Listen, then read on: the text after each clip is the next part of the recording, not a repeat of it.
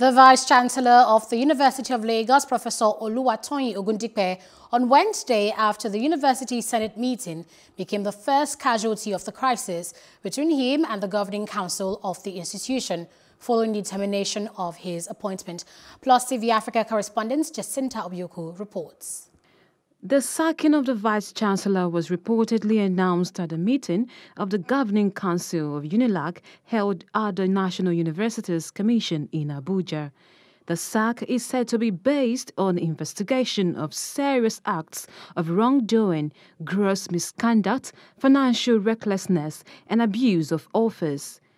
On the quest to confirm the report at University of Lagos, Plus TV Africa ran into the University Congress Union comprising of Asuu, NASU, NAT and SANU, denouncing the situation.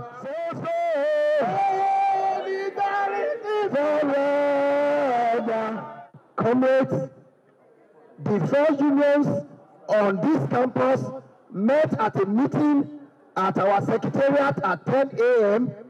and we unanimously agreed that the purported removal of the Vice-Chancellor is illegal, is lawless, is reckless, is draconian, is ultra-vires, is unacceptable, is unwarranted. We reject in its entirety this brazen attempt to flagrantly violate the extant regulation, extant laws that establish this university.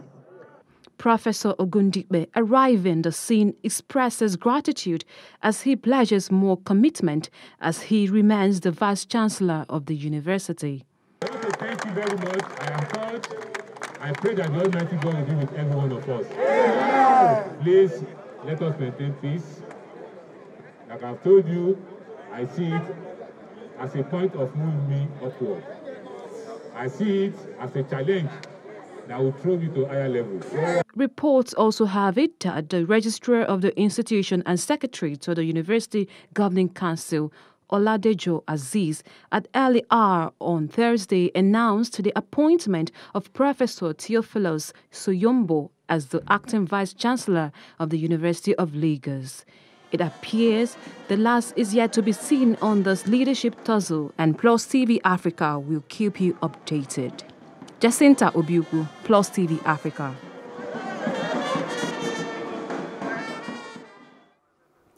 And joining us live to discuss this is Dele Ashiru, Asuu President, Unilag Chapter. Thank you for joining us, Dr. Ashiru. Yeah, thank you very much for this invitation. Now, we can see that different unions are aligning with the embattled Vice-Chancellor, and that's including Asuu, which you heard. What impact would this this vote of confidence have on the alleged sack? Yeah, thank you very much. The impact it will have is that it will send the right signal to the appointing authorities. In this case, the visitor to the university, President Muhammadu Buhari, through the Honorable Minister of Education. The point that was underscored by that united vote of confidence in the Vice-Chancellor of our university is premised upon the fact that the unions are not saying that whoever is found guilty of any allegation cannot be disciplined, cannot be so disciplined in accordance with the laws of the land, and that establishing universities. Our contention, our argument is that this removal smacks of a jungle justice, because the provisions for the removal of a Vice-Chancellor is clearly stipulated in the laws establishing the university, which includes the fact that after cases might have been raised against him, he must be written, after which a joint committee of council and senate be set up, give him an opportunity to defend himself, after which council will take the report, and if found guilty, the appropriate sanctions will be meted out to him. That provision also provides that to appoint somebody as an acting Vice-Chancellor, recommendation must come from Senate. As I speak with you, the Senate of the University of Lagos is yet to receive any communication from either the Pro-Chancellor or the Council of the University informing the community of the removal of the Vice-Chancellor, nor asking for recommendation as to who to take over from him in acting capacity. What we are currently witnessing in Unilag is a sheer case of lawlessness, and it is that our union and other unions are against. So do you see this crisis heading for the court for resolution, or do you think it can be resolved internally within the school? The law empowers the visitor to intervene. The president of the country, through the honorable minister, is empowered by law to intervene in such matters and do justice in the interest of the rule of law. Indeed, the law itself provides that even a removed vice-chancellor, a legally removed vice-chancellor, still has a right of appeal to the visitor. All of these processes have not been done. So I think that it behoves on the Honorable Minister of Education, with the approval of the visitor to the university, to intervene in this matter and stop this illegality immediately. So how about the registrar? He's one of the people that announced the removal of the sitting VC. Has the registrar been seen on campus? No, we have not seen the registrar on campus. The law also empowers the registrar to be secretary to council, secretary to senate, secretary to congregation. So we have not received any formal communication from any relevant organs of council informing the community of this decision. How about the newly appointed Vice-Chancellor, Professor Shoyombo? Has he been seen on campus, and has he taken up the position yet?